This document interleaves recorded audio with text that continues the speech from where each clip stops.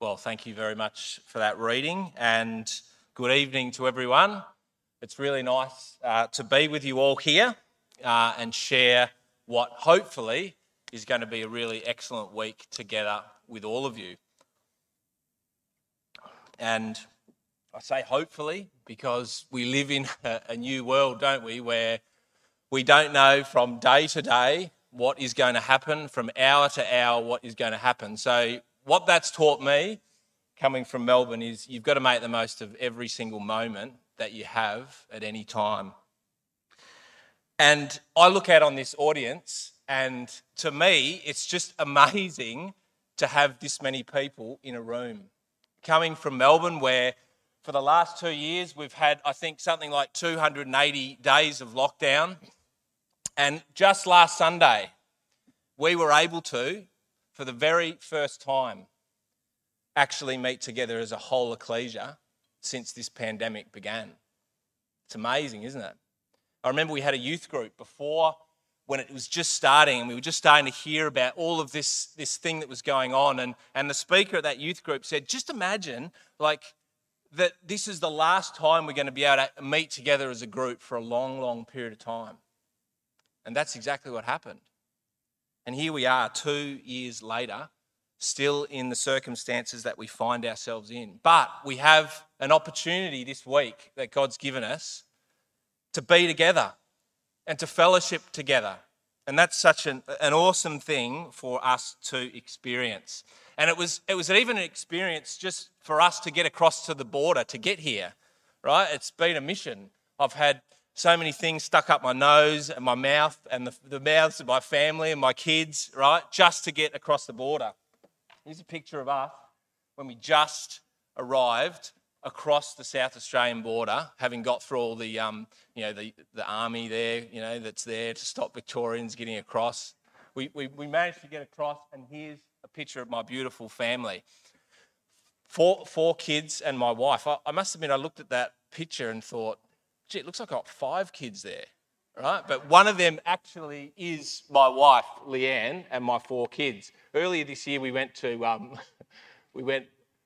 get on a plane and go on a holiday, and I was up the front at the ticket booth, and something had gone wrong, and and I was there with Leanne, and the man said to me, "Look, sir, we've got a bit of a delay here. Could you and your daughter please go and stand aside, and we'll get there soon." So that's great for Leanne, right? Not so good for me. But we made it across here, and in challenging times, we're all here together. And we're going to be looking at this week the man Peter. And he's a great character, isn't he? Because as soon as you say the man Peter, we all picture in our mind of a man that we almost know already. Because he's such a graphic and powerful character in the Bible. And he'd be one of the most loved, wouldn't he, in all the scripture, this man Peter. And I think one of the reasons why he is like that is because he's so real.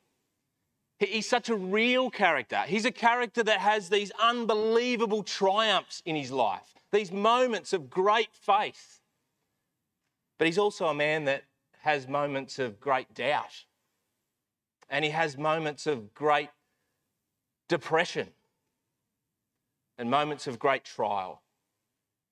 But through all of those things, this man is able to work his way through those different aspects of his life. And that I find so helpful because I can relate to it. So hopefully you're going to be able to relate to some of the lessons that we take from Peter this week. The other thing that's so great about looking at Peter is that it's a study of our Lord as well. And there's nothing better than looking at our Lord, because he's the master. He's the most amazing man that ever lived. And we're going to watch our Lord as he works with this man Peter to bring him to where he wants him to bring. And that's going to be beautiful to watch and see as he works with that man. And we're going to look at predominantly the gospel record of Peter. We're going to look at, from tonight, his calling right through to John chapter 21. And then our last study will look a little bit at Acts and then through into his letters a little bit. And what we'll find, and we'll look at his letters a little bit, because the letters were written right at the end of his life. And they're great because what they do is they give us a little commentary every now and again about some of the lessons that he learned and some of the things that he went through. He'll refer back to in his letter years later, and he'll show us what he learned and some of the powerful messages that his Lord taught him. So let's turn to John chapter 1 and let's go back 2,000 years to this different world to ours. And when I say different world, I mean different in time and circumstance, but not really that different, really, when it comes to people, because people really haven't changed in that time. And in John chapter 1, we see a group of people who are searching for something greater and better in life. This group of men, these group of disciples, have been searching, and their search has led them to this man named John, this amazing prophet who appeared in the land. And we see in John chapter 1, we see that John the Baptist has come to the end of his particular teaching. And in verse 36 it says, "And looking upon Jesus," this is John, "as he walked, he said, 'Behold the Lamb.'" And what he was doing was he was pointing all these disciples that he'd been teaching onto Jesus Christ, who was going to take over from him, who he was introducing. And verse 37 says, "And the two disciples heard him speak, and they followed Jesus." So these men who'd been following John obey the words of John, and they see this man Jesus walking, and they follow him and begin to follow this man Jesus. And verse 38 says, "And Jesus turned around as he saw these two men following." They probably followed for a little while, and Jesus recognises that they're following him. And Jesus turns around to them and he says to them, "What are you seeking? What do you guys want?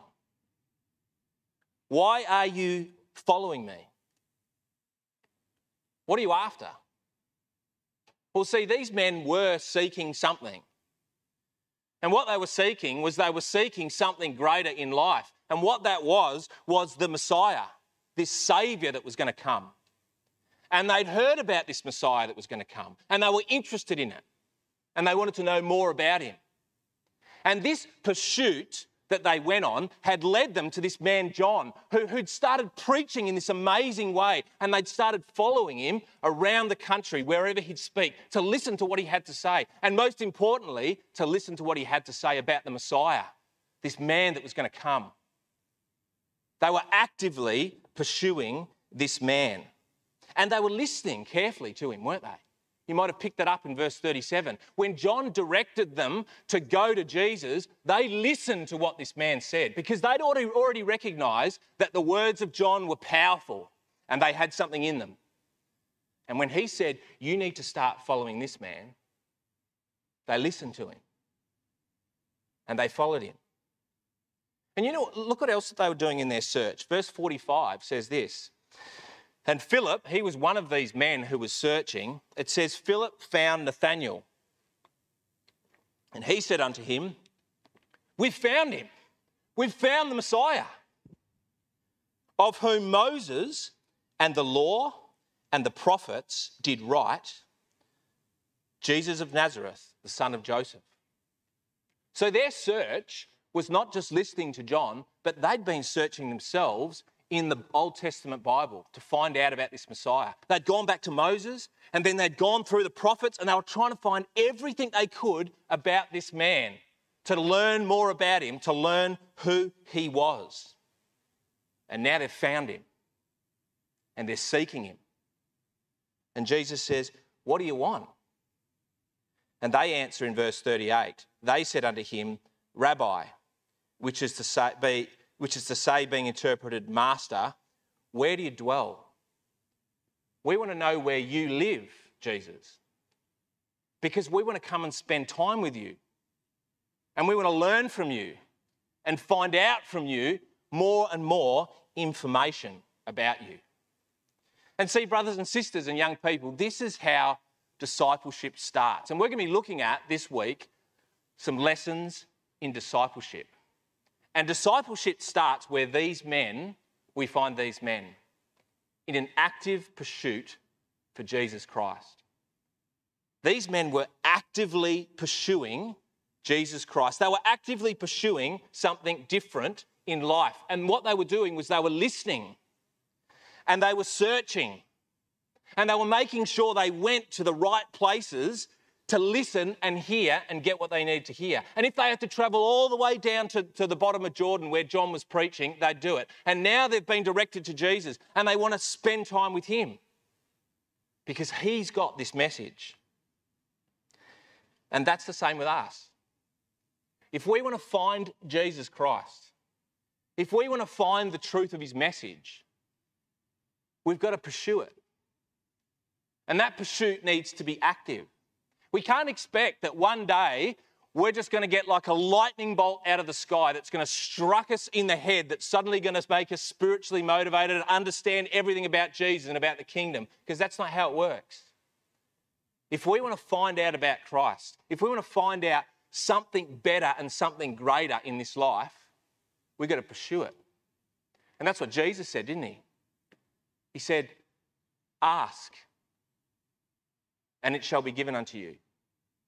Seek, and you shall find. Knock, and it shall be opened unto you.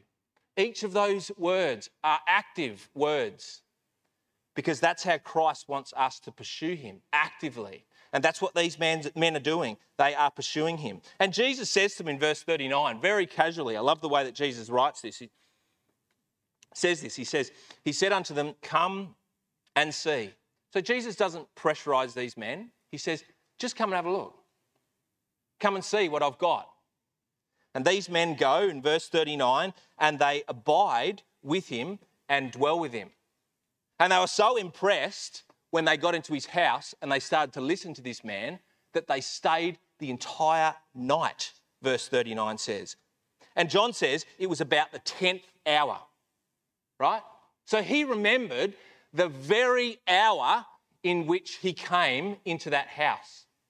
We remember things, don't we, that are really important to us or make a difference in our life. I can still remember, and this is a good one to get in early, I can still remember the very moment I first saw my wife, right? She was probably 15 years old. The sun was shining, and I just still remember the beauty and the glint in her eye. Well, these men remembered the very moment they met Christ for the first time. And they ended up staying the entire night with him. And the very next morning, it says, these two men who were John and Andrew, these two men were so excited about what they'd found that they ran from that house as quickly as they possibly could. And verse 41 says that he, that's Andrew, went first to find his brother. And he says, verse 41, he first found his own brother, Simon, and said unto him, we have found the Messiah, which is being interpreted the Christ. We've found him, says Andrew to his brother Peter. This man that we've been looking at, the Messiah, he's the one that we've found. Now, their idea of who the Messiah was at this point was like a saviour who was going to come. See, Israel at that time was under oppression from the Romans. And they were desperate to find someone who could lead them out of that. And so their concept at this stage of a Messiah was an amazing saviour that was going to come and save them from the Roman people. And so, having told Peter, Andrew then brings Peter to Jesus Christ. And we have their first meeting in verse 42. And he brought him to Jesus. And when Jesus beheld him, he said, thou art Simon, the son of Jona. Thou shalt be called Cephas, which is by interpretation a stone. So Andrew brings Peter to Jesus. And when Jesus sees Peter, he looks at him. And the word means that he stared deep into Peter's eyes at this man. And what did he see? Well, what he saw when he saw Peter, and I'm sure you've all already got a bit of a visual picture of what Peter looks like. But here's some things about him that maybe will help to build that picture of what this man was like. When he saw him, he saw a man from Bethsaida. Bethsaida was like a small little fishing village on one side of the Sea of Galilee. And this man, the word Bethsaida means a house of fish. And Peter was a fisherman. And he would have come from Bethsaida, and everyone from Bethsaida would have been a fisherman. His dad would have been a fisherman. And his grandpa would have been a fisherman. And his grandpa's grandpa would have been a fisherman. They were from a long line of fishermen for generations. And Peter was probably in his late 20s. Maybe early 30s, a young man in his absolute prime. He was big, right? He was a big man. He was a strong man. He was used to lifting huge nets and pulling fish out of the sea in a huge catch. He had a beard. Well, I imagine he had a beard. I'd be shocked if I get to the kingdom and he's clean shaven, right? I imagine him with a huge, big beard, right? And his face would have been lined with all of the weather of the sea. And he was out often at night working the nets and fishing in his boat. And he probably stunk of fish. Probably the whole of Bethsaida stunk of fish, right? And everyone would have known that these were the fishermen from Bethsaida. And he was loud. He was outspoken. He was brash. We know that he had a very, very colourful tongue, and it comes out at times in the record. This man was an in-your-face type character. He was emotional. He was a man that was fiercely loyal to anyone that he came to know and love. He was passionate about them. But he was also lovable. He was the kind of man that when he came into the room, you knew about it. You knew that Peter was there instantly because there was this aura about his character. That's the man Peter. That's what he was like. And he also was looking for something greater than just this life. He was seeking something bigger. And he saw it in the Messiah, this idea of the Messiah, a man who was going to come and save them from the Romans. And he was interested to know who this man was. And suddenly he's got this man, Jesus, in front of him, and he looks right through him. And you know what? He already knew him.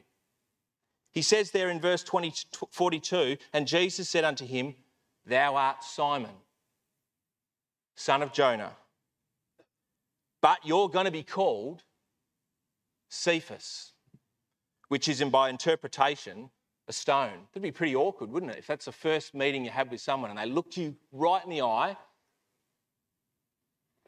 and they said your name and they said the name of your family and they said, you're going to be Peter, a rock, a stone. And what does a change of name usually mean in the Bible? Well, we know, don't we, that Abram became Abraham and Jacob became Israel. And God uses the idea of changing a name to show that someone's character changes. And they develop because he's going to develop them. And that's what Jesus was going to do with this man. He was going to change him from Simon to Peter. And Simon means hearing.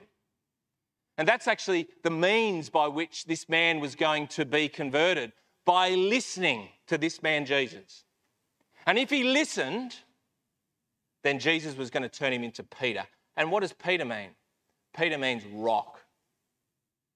Peter means stable. Peter means confirmed. A man who knows where he's going in life, has purpose, has direction. And that's what Jesus was going to do to this man. And we can use his name. We can see the development of this man's character through the record by the way the Bible uses his name. Sometimes he's called Simon because Jesus is trying to tell Peter that he needs to listen. Sometimes he's called Simon Peter because that's going to be a key moment in his life where this man starts to grow towards discipleship. And then eventually he's going to be called Peter, the rock. Now that process was not going to happen quickly like that. You notice what Jesus says. He says that thou art Simon, son of Jona, thou shalt be Peter. You're not Peter yet, but you will be Peter. But you're going to be taken on a process of discipleship to get there. And it's going to be an up and down process. And we're going to follow Peter as we go through that process. Sometimes high, sometimes low, sometimes Simon, sometimes Peter. We're going to watch that man grow through this process of discipleship. And you know what? That's what discipleship means. Disciple just means a learner. It just means someone who's learning. And that's what we're all doing, aren't we? We're all learning. My son, Ethan, my oldest son, 16, he's a learner, right? Because he's learning to drive a car. And sometimes we have good experiences, right? And sometimes we have not so good experiences, right? But that's how we learn. And that's how this Peter was going to learn as well. And his life, brothers and sisters, is a type for all of us in our discipleship. You'll notice there that he was brought to Jesus. He's the first person that was brought to Jesus. And so he becomes a type of all disciples who will come to Jesus. And we will see the process that Jesus will lead him through and take him through, the ups and downs, the journeys, the things that he needs to learn are the things that we need to learn as disciples. And that's how we grow as disciples. We grow like this man does. Now we might think, oh, I'm not like Peter. I'm not like an outgoing guy. I'm not someone who's loud or brash or I haven't got a colourful tongue, right? How am I going to be able to relate to this man Peter? But God's chosen this man Peter, this extraordinary character who has extraordinary things happen to us so that we can see in a graphic way how we learn. And hopefully you can see yourself in that. And you can see the ups and downs that you will go on in life to become a disciple, to become stable and firm.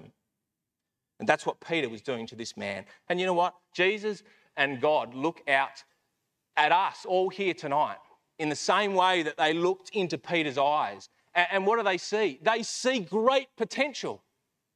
God knows you. He knows every one of you. He's watched you as you've grown from a tiny baby. He knows your name and he knows the potential that you have to become one with him. And that's what he wants to do. He wants you to take you through this process of discipleship. Now, we're going to very briefly tonight look at the calling of this man, Peter, and how he started on that journey of discipleship. Now, I always thought, right, before I looked at this, that the disciples Jesus walked past, he sort of clicked his fingers, and suddenly the disciples were there, 12 of them, ready to go, all ready, Bibles marked, ready to go as disciples. But that's actually not what happened. Peter, like us, went through a process to be called to Jesus. And you know what? It took him over a year and 3 separate callings that we know of for this man to actually commit to Christ, even to commit to following him. And we're a bit like that, aren't we? It takes a while for us to, and God wants us to do that. He wants us to understand him and know him before we completely commit to him. So the first one that we saw of, the first calling, was here, right? Here's a timeline, right? And we'll refer to this a few times in our studies together. But here's a timeline of the life of Peter, the life of the ministry of Jesus and Peter. And it's 3.5 years, isn't it? It starts here at the baptism of Jesus, right, where these men were introduced to Jesus, and it goes for around 6 months, and then there's 3 years of the ministry of Christ, and then the Passover here. And these events here are all the events recorded in the scripture that Peter is involved in that or interacts that we know of, all right? And you'll see John 1, Peter's first calling is here. But it's a long time between the next calling of Peter, right? Between 6 to 10 months before Jesus finds this man again. Let's go to Mark chapter 1, where we find this man Peter again. And what had he been doing in that period of time? Well, no doubt he'd still been listening to Jesus. He would never have forgot that first meeting with him, and he would have continued to listen and find out about this man. But in Mark chapter 1, Jesus now comes definitively to Peter to call him to the next stage of his discipleship. Stage 1 of our discipleship is a searching. We've got to go out and search for the Lord. And then the Lord comes to us, as he does in verse 16. And this is in Capernaum, right? So this is where the most of what happens with Peter will go on. This little area of the Sea of Galilee, and here we are at the top in Capernaum. And by this stage, Jesus has moved from Nazareth and he is now residing in Capernaum. And he comes in verse 16 to these men. Now, as he walked by the Sea of Galilee, he saw Simon and Andrew, his brother, casting a net into the sea, for they were fishers. And Jesus said unto them, Come ye after me, and I will make you to become fishers of men. So Jesus walks past the Sea of Galilee and he sees this man, Peter, who he's already got some kind of relationship with, and he goes up to him and he's a fisherman and he's fishing by the sea. And this is his identity to this point. He's a fisher. He's a fisherman. He had a business card that identified him as a fisherman. And he's got a pretty successful business going, right? A fishing startup business. We know that he's got a partner in Andrew and John and James. They're working with him in this business. And we also know at the end of, in verse 20, that he's got hired servants. So it's not a small business. He's got other people that he's working with. He's got Zebedee, who's also working with him in this business. And he's got this growing fishing business. And the Sea of Galilee had probably around 200,000 people living around the Sea of Galilee at that time. That's a lot of people, right? That's a lot of people that needed fish. And Peter's business was growing as a result of the population that lived there. So he's probably making good money or had potential to make good money. And Jesus comes to Peter in verse 17 and says, I want you to come after me.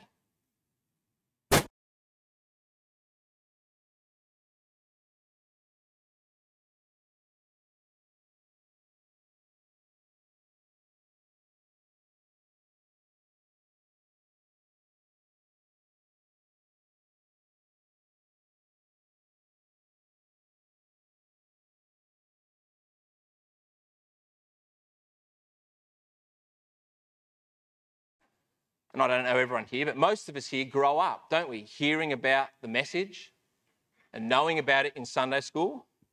But there will come a point in time, as there came here for Peter, where Jesus comes to him and says, I need you to get more serious about this, Peter. And I need you to start to follow me. To actually begin your journey with me. And what I want you to be, verse 17, he says, I've got a specific purpose with you. He says, I want you to become fishers of men. So my purpose with you is a completely different identity to your current identity. Your current identity is a fisherman. Your career dictates what you're going to do. But I want something different for you. I've got a separate purpose for you. I no longer want your identity to be your job or your family or your town, but I want you to start working for me. And I want you to be a fisher of men, to pass on the message to other people. And this is ultimately where Jesus wants these men to get to. He wants them to become fishers of men. Here's a verse from the very end of Matthew. where here Jesus says to the disciples at the very end of their discipleship what they needed to go and do. And he says, "Go therefore and make disciples of all nations, baptizing them in the name of the Father and the Son and the Holy Spirit, teaching them to observe all that I have commanded you." So that's the purpose, the end point in which Jesus was bringing these men, to be fishers of men. And there were transferable skills from what they had, from their fishing life to their life of discipleship and their ultimate life of fishing for men. You'll notice there in verse 16 and then down in verse 19 that there's two essential activities that a fisherman is involved in. He's involved in catching fish, which is casting a net, and he's involved in mending nets. And that is all about making sure when he catches them that he keeps them. All right? That's the two things that a fisherman does. He catches fish and he keeps fish. I remember when I first went out fishing with Eth, right? We caught, it was out of the blue, completely amazing. We caught this massive, amazing fish. It would, no joke, it was like this big, right? But all we had there was like a bucket that was this big to hold it in. We didn't expect that we were going to catch anything like this. And we caught this enormous fish and we tried to put it in the bucket and the fish jumped out of the bucket. I remember me and Eth both holding onto that fish as the fish went out of our heads into the water, gone, because we didn't have a net to keep it in because it was gone. And we went back to Leanne and said, "You're never going to believe it." And she never believed it, right? She never believed it. But that's what fishing involves catching fish and keeping fish. And that's what Jesus was going to teach these fishermen about fishing for men. And we're going to see that as he goes on. Jesus is going to teach these men how to catch men. And then once he's caught those men, how to look after them in the meeting. Two important parts of discipleship that were going to be taught to Peter. Now, Peter, after answering this call, verse 18, it says, "And straightway he forsook his nets and followed him." He followed after Jesus and left his nets behind. The word forsook means to let go. And the nets there are a symbol of his old identity, which he now forsakes. And he begins to follow Jesus more seriously. But that proved to be a struggle for Peter. It was tough. Look at verse 29. We find in verse 29 that after Peter has now begun to follow after Jesus, that perhaps in verse 29 what happens is that Jesus moves in with Peter. It says, "And forthwith when they were come out of the synagogue, they entered into the house of Simon and Andrew with James and John. And Simon's wife's mother lay sick of a fever, and anon they tell her of him." So Jesus perhaps comes to live with Peter here and he heals his mother-in-law. And Peter has a home, doesn't he? And it seems here that he's definitely got a wife and he perhaps had kids and he's also got his mother-in-law living with him. So he's got a busy family that he now lives in. And now he's got the large responsibility of that house and looking after all those mouths that need feeding. And he's juggling that now with following after Jesus and the demands that is bringing upon his life. And Jesus, the popularity of Jesus is growing enormously. And what happens is Jesus says to the disciples, "We need you to go. I need you to come with me. We're going on to the next town." And verse 36 says, "And Simon and they that were with him followed after him. And when they had found him, they said unto him, All men are seeking after you." Peter stops Jesus and says, "Jesus, you can't go." Mark's record says that he says, "I don't want you to depart. Can't you stay here with us in Capernaum? Do we really need to go on to the next town?" And verse 38 says this, "And he said unto them, Let us go into the next towns, that I may preach there also, for therefore came I for therefore came I forth. So Jesus says to these disciples and to Peter, I need you to come with me. That's why I've called you. I need you to come with me to the next town. But verse 39 says that he preached in their synagogues, therefore, all Galilee, and cast out devils. So Peter didn't go with him because he had too much responsibility at home and he couldn't leave and follow after and continue to follow after Jesus to the next towns. So Peter is juggling his personal responsibilities of his home life with now following after Jesus. And then finally we come to the last calling of Peter in Luke chapter 5. Let's come there now.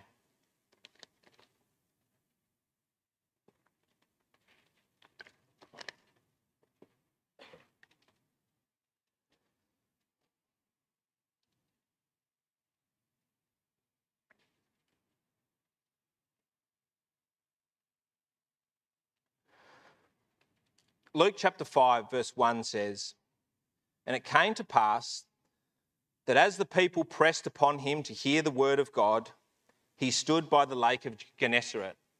Here's our timeline again. Peter's second calling, and then Jesus comes probably to live with Jesus in Capernaum.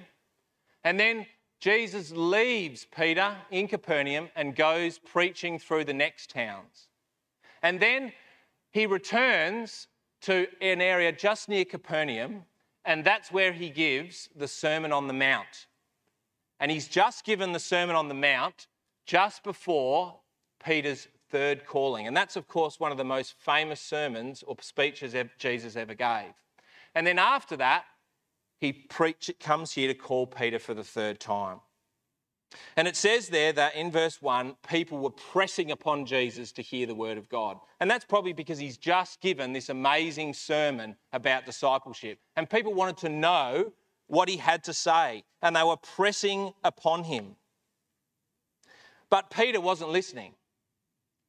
Peter was preoccupied. And look what we find him in verse 2.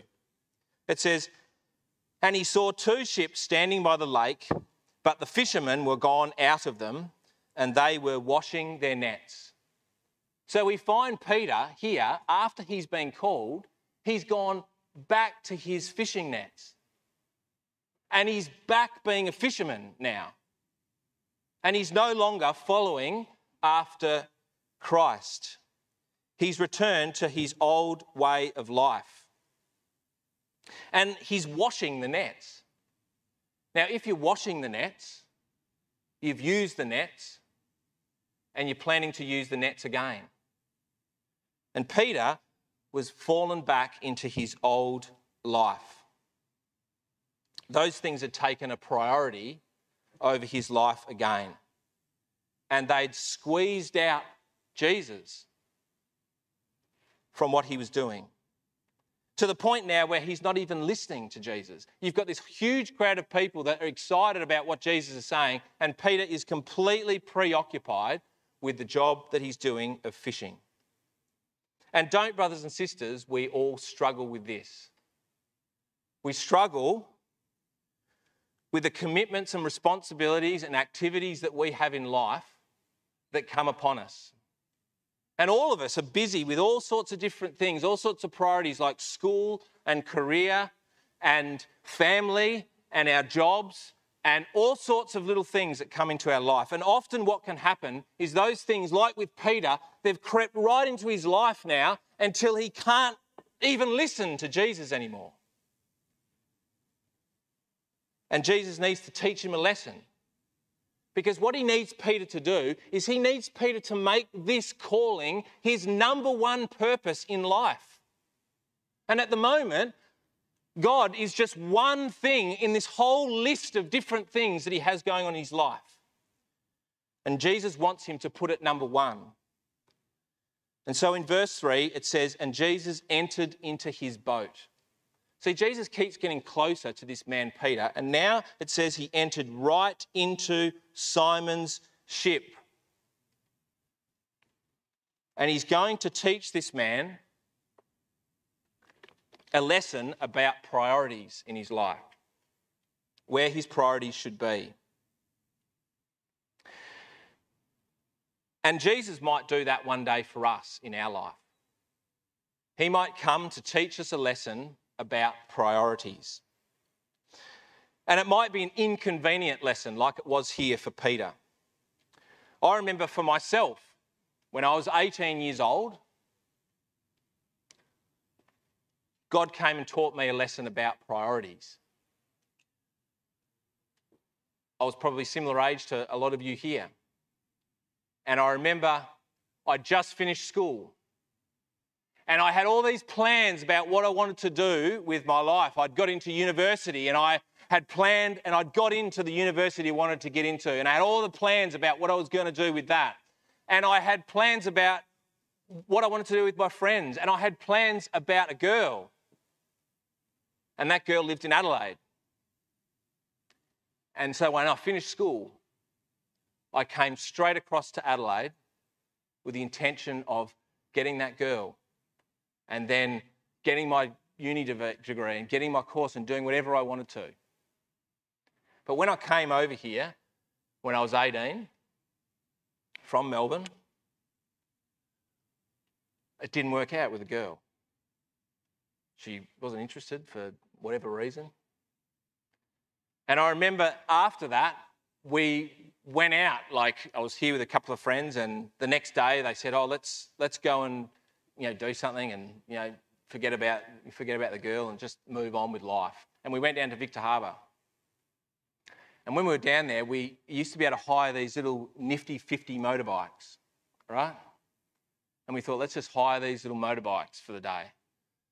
So we hired these motorbikes and we took them around everywhere, all across Victor Harbour, and we burned across all these different things. And we went to this car park, this gravel car park, and we were in the car park not doing probably good things with the little nifty 50 bikes, just right, in the gravel.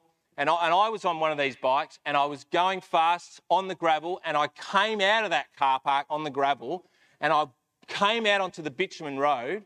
And as I came out onto the bitumen road, down was coming. I fell off the bike. And the bike went down onto the ground and I was with it, sliding on the ground. And a car came round the corner. And the car went right over the top of my bike. And it destroyed the bike. And luckily, I was thrown clear.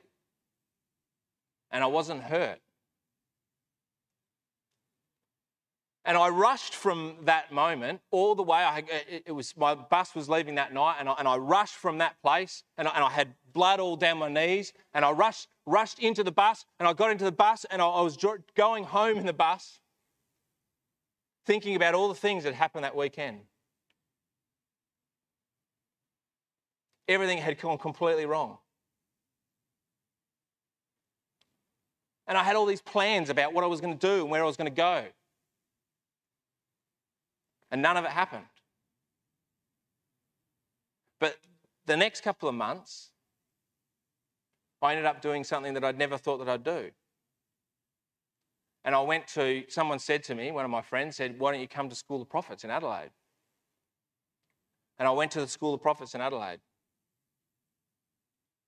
And I loved it. And it changed my life. And see, God taught me a lesson about priorities. And 6 months later, I was baptised after that. And it completely probably changed the immediate course of my life. And Jesus here is going to come and teach Peter, finally in here, a lesson about priorities. And he does it by coming and stepping into Peter's ship. And he says to him there in verse 4, now when he had left speaking, he said unto Simon, launch out into the deep and let down your nets for the drought. So first of all, he commandeered Peter's ship and he went out into the deep and he taught the people. And Peter sat there in the boat and he had no choice but to listen, did he? He had no choice but to listen to Jesus. And perhaps Jesus was going over some of those things that he taught in the Sermon on the Mount. And then once he'd taught them, he said to Peter, Peter, I want you to go and take your ship out into the deep and catch fish. Now look what Peter says, verse 5. And Simon answering said unto him, Master, we've toiled all night. We've been out fishing all night and we've caught nothing. And you want us to go out there again and fish? Peter probably rolled his eyes. And he looked at this man, Jesus. He respected this man and Jesus as a teacher. But I'm the fisherman. I'm the one that knows about fishing, and I've been fishing all night and we've caught nothing. He was sceptical of the outcome. And he'd been toiling all night. And this is half of Peter's problem. Peter's problem was he was trying to do everything. He was trying to work and do everything at night, and then he was trying to listen to Jesus during the day. And he couldn't do everything. And you know what? Jesus had just been talking about this very thing in the Sermon on the Mount. Jesus taught in the Sermon on the Mount that you can't serve two masters. You can only serve one. You must prioritise, Peter, who you're going to serve. Number 2, he says, I want you to take no thought for tomorrow. And he was saying, I don't want you to use all your energy in life to look after temporary things that you have in life. And then he said, I want you to consider the lilies. They're beautiful. And they're not out toiling every day. But God looks after them. And then he summarised this section on the Sermon on the Mount by saying this, I want you to seek first the kingdom of God, and all these things will be added unto you. If you make the kingdom of God and God in your life the number one priority, then all the other things that you have in life that you worry about, I will look after. That's what Jesus said to Peter. Peter, I need you to make my calling and your calling the number one priority above all else in your life. And if you do that, I will take care of the rest of these things. Now, Peter struggled with that because Peter thought, look, I'm impressed, Jesus, with your teaching and everything you've got to say, but do you really have power over all else in life? Do you have power over fish and all these other responsibilities that I have in my life? And Jesus says, I do. And he teaches Peter a lesson here.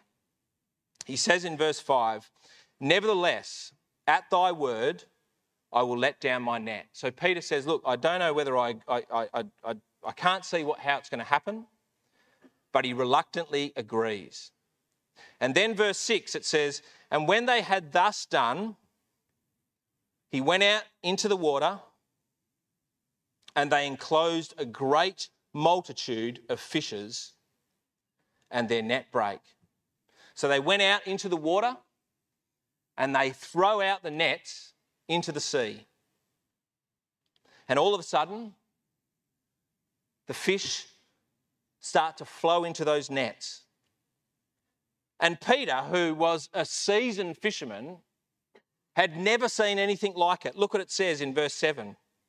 And they beckoned unto their partners, which were in the other ship, that they should come and help them. And they came and filled both the ships so that they began to sink. So many fish were they that Peter has to call his other ship, his brother with his friends in that ship. And they come with their ship and help to bring the fish into the other boat. And when Peter saw this, the power that Jesus had over these fish, it says he was astonished. And then verse 8, it says,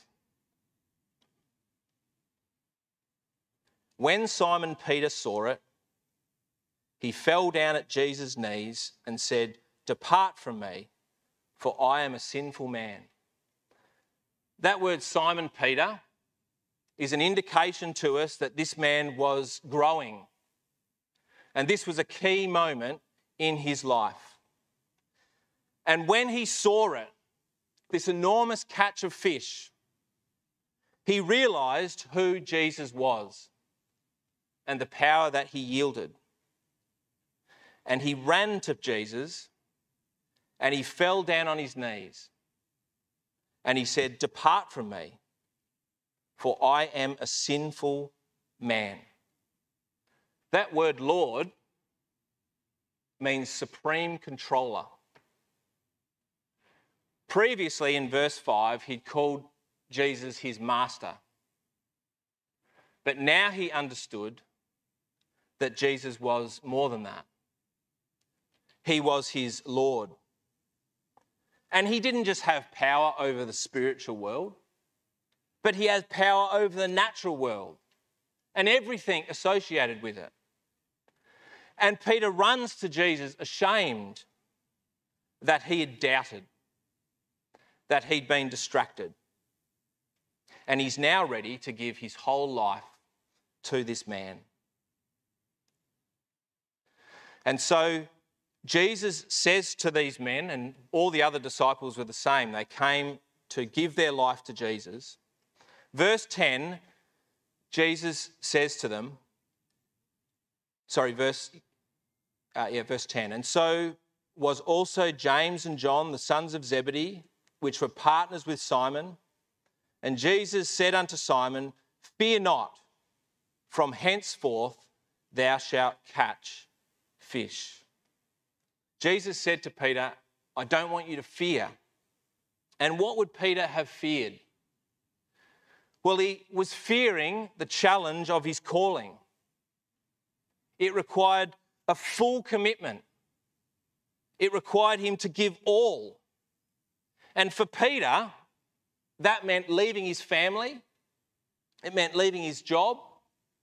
It meant leaving his home for a period of time. And that would have been a daunting experience. But Jesus says, "I don't want you to fear because I'm with you." And then in verse 11 it says, "And they brought their ships to land, and they forsook all and followed him." Last time, Peter had just forsaken his nets. And then he'd quickly gone back to them. But this time, Peter and the other disciples walked away from everything. And they were now ready to give Peter their first priority, their number one. Now, this is the call and the beginning of discipleship that Jesus makes to all of us. He wants us to make him our number one priority in life. And we might think, well, am I really expected to do what Peter did? And that is leave my family and my home and my career and everything that I've got to give my whole life to Jesus? And of course, all of our callings are different. And Peter was called to that unique task for a couple of years. And our callings are not all exactly the same. But what our callings are is they are callings to make Jesus our number one priority in life. And that may take time, like it did for Peter. But ultimately, that's what God wants us to do. He wants us to seek first the kingdom of God, and all these things will be added unto you. He wants that pursuit to be number one. He wants us to see him as our Lord. And that's a challenge today, isn't it? I find that challenging. Because we live in a world that provides us with so many options, so many things to do, so many options in our career or our schooling or our life. And so what we find ourselves, or what I find myself doing sometimes, is my life is like a giant list. And I have all these things, and one of those things on that list is God. And I do my job, and then I have my family, and then I have God, and then I have all these other priorities. And I just cycle through those priorities depending on what's going on in my life. And I give a certain period of time to God for a certain time, and then I go back to my job and my family. But God says, that's not what I want you to do. I want you to seek first the kingdom of God as your number one priority. I want that to be above your list, and everything else connect into that. And the lesson that Peter was taught in that miraculous haul of fishes was that if you do that, Peter, I will look after you. I will care for you. And I will provide for all of your needs. The amazing thing about that story that I told you about the scooter and what happened to me and God directing my priorities is that 6 months later, that girl that I went over to Adelaide to get came back to me. And she's now my wife. And I have a beautiful, beautiful family with her. But God works in our life in that way. And he worked in my life to direct my priorities to him. And the lesson that he taught me was, if you do that and you prioritise me above all else, I will take care of your life and the things that you need in it. Now, I'm not telling you, and I don't think God's telling you that you're going to, if you follow him, you're going to get the girl of your dreams or some girl's going to come after you. But what God does teach us is if we make him number one, he will look after us. Now, this was a key moment in the life of Peter. He was at a massive crossroads in his life, as we will come to crossroads in our lives, forks in the road where we're going to make a decision about where we're going to go. And Peter could have made the decision that, I can see your calling there, Jesus, but I've got an awesome business here and fishing business that I'm going to pursue. And he could have made the Lord of his life his fishing business. And he could have built a whole fleet of fishing boats. He could have built 5 or 10 or 100 boats, and he could have been renowned in all of the area as the greatest fisher of fish that's ever existed in Galilee. And at the end of his life, they would have built a jetty for him, and they would have had a plaque at the end of that jetty that said, Peter, the great fisher of fish. And he would have died, and he would have disappeared. And we would never, ever, ever have heard of him again. But that fork in the road, Peter chose to do something different. And he said, I'm going to make the Lord of my life Jesus Christ. And I'm going to follow him. And when he did pursue that path, he was going to become one of the greatest fishers of men that the world has ever seen. And we're here tonight as witnesses to that. Because that's what he did. And if it wasn't for Peter, we wouldn't be here. Now that's Jesus' challenge to us also. He walks past our life as he walked past Peter's on the Sea of Galilee. And he presents us with an invitation. And that invitation is, come and follow me. I know it's daunting. I know there's so many other things that you could do in life. But trust me, put your hand in mine and come and follow me. 3 steps we've looked at tonight to answering God's call. The first one is our pursuit for Christ needs to be active. If we want to find out about Christ, we've got to pursue him actively like those disciples did. Put ourselves in the right spots. Search and find out who he is. We then need to begin to follow him, to actively try and live out his life in our life. And finally, we then need to prioritise him above all other things that we have in life.